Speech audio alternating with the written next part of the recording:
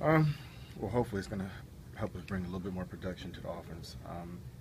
He's going to help me because they won't be able to put the safety in the box. um, but obviously having Calvin out there is always a huge difference maker for defenses and the way they can play us. A lot of ways that when we scout other teams,